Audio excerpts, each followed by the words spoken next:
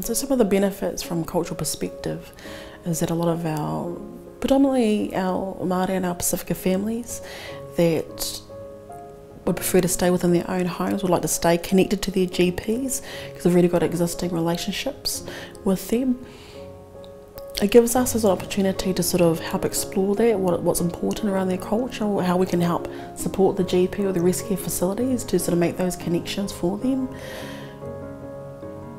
And then how the families could sort of continue and do what is important for them. And so that might be staying within their home, their carers, loved ones looking after them. How can we help support them and provide other resources that are existing to them that they don't want to necessarily come to hospice. And it's not exclusive to just Māori and Pacifica, there are also a lot of our Asian community as well.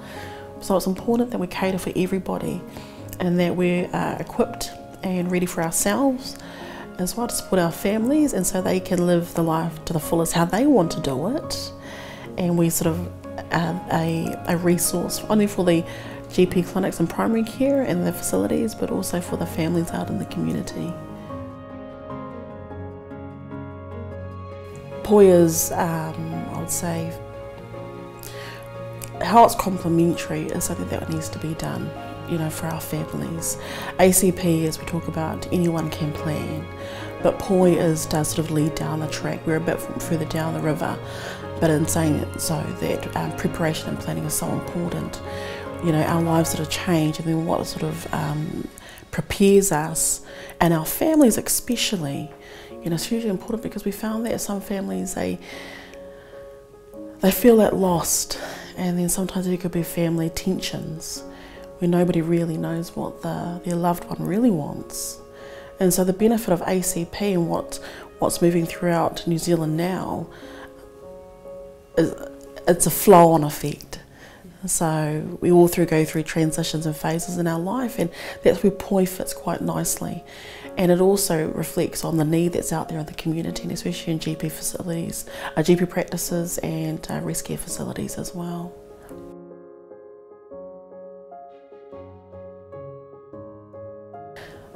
The relationship with PHOs is important because then we could sort of be together as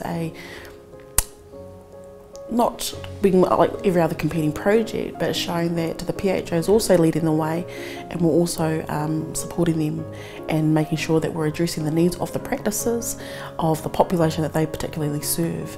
So that's one of the priorities for us, is building that relationship, building that trust with, you know, together. And then from there moving forward, we've found that other PHOs have been starting to implement and then put links on their own PHO websites to Poi.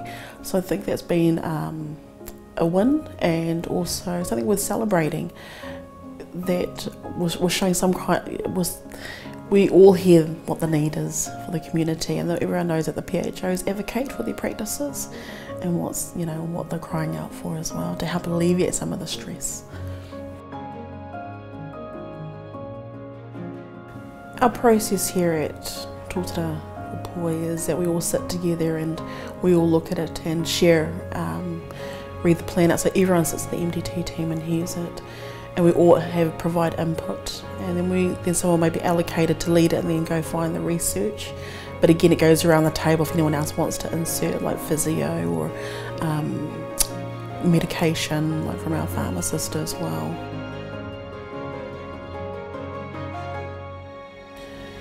Referring the pairs has been interesting because you start to sort of really do some research and dive in, and then it really becomes patient focused and patient centred to what their needs are, and you're really sort of reading between some of the things that are spoken and not so spoken, and just looking for suggestions.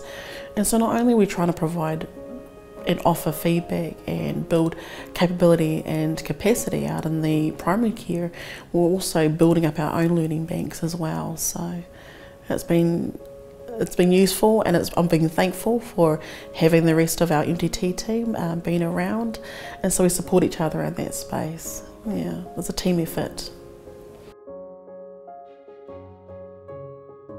To give an example, we had a gentleman in rest care facilities, and he didn't have many family that were within Auckland itself, and so he'd gone from living independently to moving into rest care.